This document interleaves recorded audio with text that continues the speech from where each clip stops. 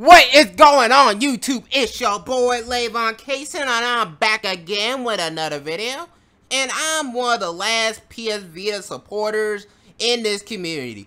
I mean, just look at this community. How many people you know in this community support or have a PS Vita? Not a whole lot of people, just a couple at best, if you know what I'm saying. I see so many people buying PS4s left and right. And I also see people consider themselves as real Sony fans, despite of those people not playing any of Sony's older franchises or supporting the Vita.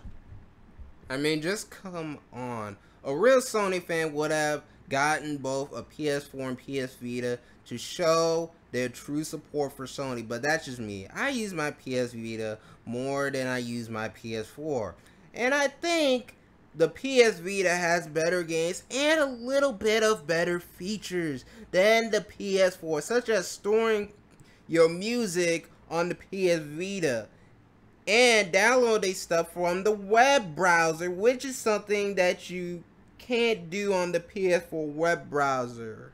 I mean, you just can't do it right now. You can't just download a file, a picture, a music video, or MP3 on the PS4 web browser. You just freaking can't.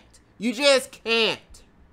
You got a lot of these Sony ponies in this Crumb community or whatever, yet they don't own freaking PS Vita. They own freaking PS4s, yet they don't own a PS Vita. Why is that? Why is that? Why is that, y'all? Why is that? Tell me in the comment section below. Why is that?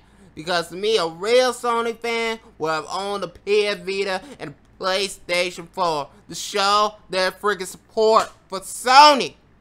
To show that freaking support for Sony.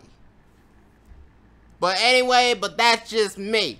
But anyways, please rate, comment, subscribe. What would you consider a true Sony fan? Would you consider a true Sony fan that owns a PlayStation 4 and a PlayStation Vita, or would you consider them as something else? Let me know in the comments below. And I might retire